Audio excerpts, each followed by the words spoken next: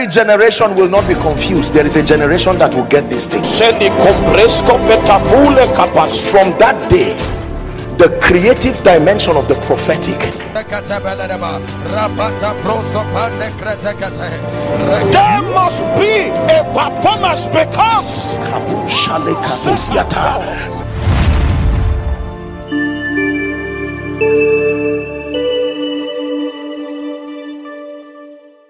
provoked or anger.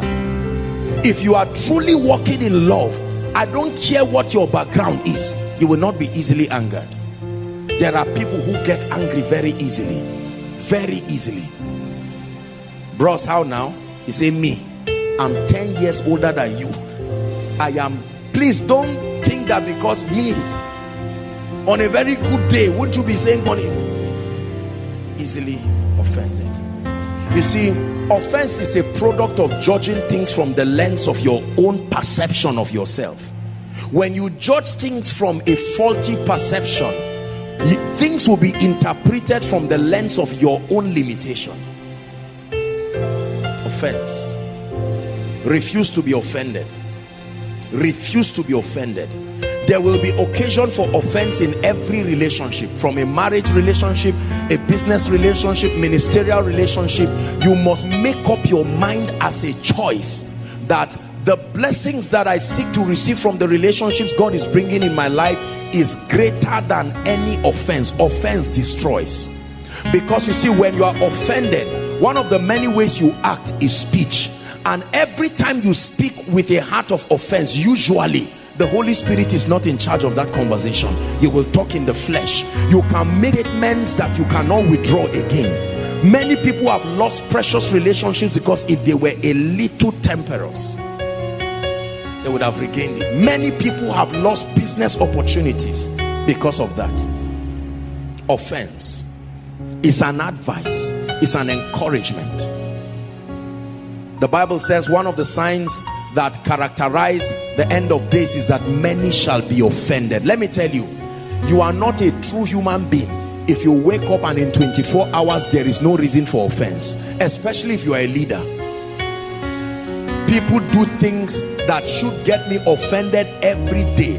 I do things that should get people offended every day. An example is what I'm teaching now. Are we together now? There are things that get people offended. You must make up your mind that I will not be offended. How many men of God get offended and they can preach? They get offended at home. They come and climb the stage, and you know that that preaching is a lashing down of something that happened between them and their wives and their children. The kind of examples they are giving are not relevant to any other member unless their family. So you know that this guy is just talking to his wife or the neighbor or the worker using the pulpit. Offense makes you small. Offense makes you cheap. Offense reduces your worth. Let me tell you something about offense. Most of those who offend you, they know they offended you. The goal is that their joy is in your reaction. Most of those who offend intentionally. But when you grow above it, you demonstrate that you are living at a higher level of living. After this service now, on your way home, an angry driver, an angry man, something will happen that will offend you. But you must make up your mind and say, Satan, you're a liar. I already see your hand. I will not be offended. Say, in the name of Jesus, I reject offense. Is God speaking to us? How do we maintain relationships? Practice forgiveness. Practice forgiveness. Mark chapter 11 verse 25. Then Ephesians 4:32. Please give it to us. Mark 11:25. Practice forgiveness. I don't know one relationship, including the one of you and God, that can thrive without forgiveness. It's not God you are forgiving. God is forgiving you all the time, because there are people who really are angry with God. Okay, I forgive you, God, let's get back into the relationship. And when ye stand praying, most prayer warriors miss this. Let me tell you why there is hardship in people's prayer lives. It's not all about demons. And when ye stand praying, what is the rule? Forgive, comma, if ye have aught against any, that your Father in heaven may forgive you your trespasses. It's amazing how we pile up people in our hearts. Some of us have physical books like police reports, where you write this: Sister Jane, embarrassment; Sam, laughing at me; Pastor Alpha shouted at me the other day while he was preaching, and you write everything. Protocol department, their own star, they offended me. Ushers, I was falling before everybody and they were watching me. I injured myself, and you write it down. Then you leave everything and say, Father, don't you know that I'm human? And God says, really? It's like a small child that begs you for something, then you give him and say, give back, and he refuses. That's exactly what we do. You can never live in this life without forgiveness. What is forgiveness? Forgiveness is giving. Forgiveness is giving. It is giving pardon and mercy.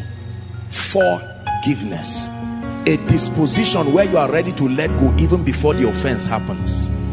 Forgiveness. Forgiveness is a dimension of giving. If you are not a forgiver, you are not a giver.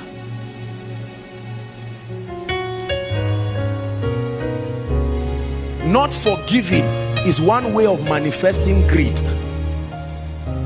It's not just refusing seed. Forgiveness. But let me balance very quickly. You don't forgive just to make peace. Forgiving to make peace is one of the benefits of forgiveness, but the primary purpose of forgiveness is to release yourself so you can move forward. Because there are times the people you forgive are still not ready to receive it. Let me be very honest and let me balance. Forgiveness is only useful when there is repentance, a willingness to turn away. Forgiveness is useless to the person you are forgiving if there is no repentance. It is useful to you. Let me show you what offense does. Can I use someone? Sam, please come. Watch this. This is what offense does. I want to move forward, but I think Sam is standing my way, and so I'm trying to push him. Will I move forward holding him? I'm trying to hold Sam. I can't move forward myself. This is what forgiveness is. He can be there not even deserving it, but I release him so that I can move forward. I can leave him and his trouble there. If he accepts that he is wrong and turns, then we make peace and we can walk together. If he refuses, I still forgive so that I can move forward. Let me tell you, the most wounded in the refusal to forgive is the offender or the offended. The person who was offended is the one who is most wounded. It is painful that the person who even offended you is not even aware and plans to do it again because it was a product of mindset. So your assignment is to have a disposition where you forgive. As a leader, people will offend you every day. People will do wrong things every day. You must forgive. Hallelujah. Everybody say, I receive grace to forgive. Say, I let go everyone I'm holding in my hands. Holding people, hold them in your heart. I will never forgive my mother except I've said my own. And you can never receive blessing. I will never forgive my father for what my father has done. If I have a knife, I will kill him by myself and say, Daddy, die. I'm the one killing you. I will never forgive that person who raped me when I was 4 years old. I will never forgive that, what they call it now, that brother. He went out with me and broke and scattered my heart. Please forgive so that you can move forward. Forgive so that you can move forward. Turn it into prayer in 1 minute. Lord, I'm tired of holding people down. I release right now. I let go that boss in the name of Jesus. I release my husband, I release my wife, I release my co-worker, I release my business partner, I release the man of God, I release my head of department, I release my escorts, I release the members in my department, I release Joshua Selman. Make sure you pray. I release everyone who has offended me,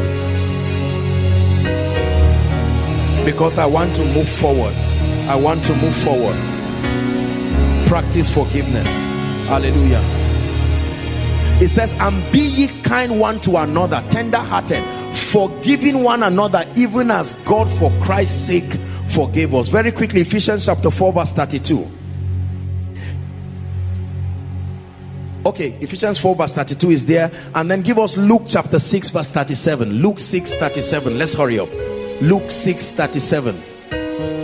Luke chapter 6 verse 37. It says, judge not, and ye shall not be judged. In other words, every time you judge people, you are scheduling seasons for yourself. Condemn not, and ye shall not be condemned. Forgive, and ye shall be forgiven. Make sure you practice this. Make sure you practice this. How do I maintain quality relationships? Be tolerant. Be tolerant. Forgiveness is different from tolerance. Forgiveness is somebody's shortcomings that he hopefully will adjust from it. Tolerance is somebody's personality or a default belief system that may not change. You have to incorporate it as part of that person's living. There are people, I wish I would tell you everybody around you will change. There are people who will not change. So you switch from forgiveness to tolerance. You accommodate that limitation in their life, factor it, and build a system around it.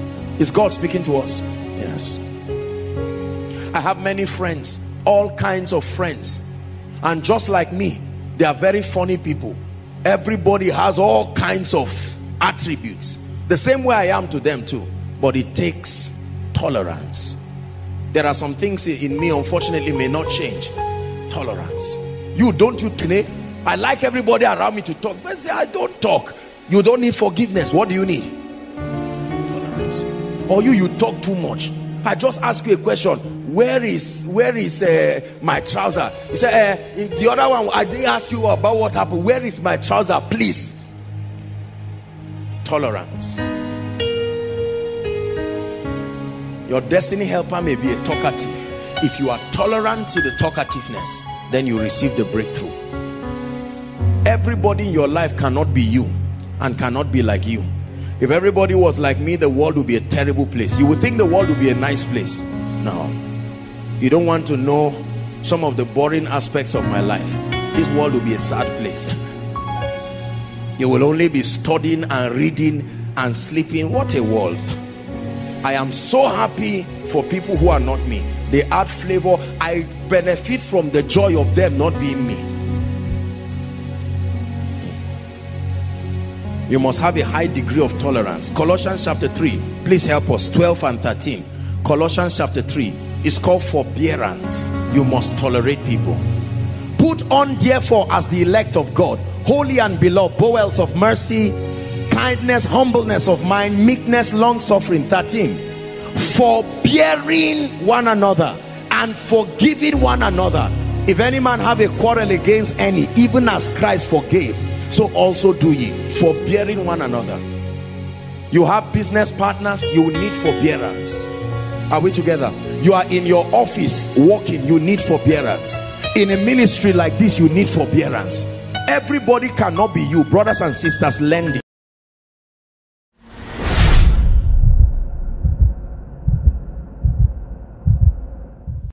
Thank you for watching our entire video today. If you feel you can bless someone, please join us and spread the gospel by sharing this video on your social media.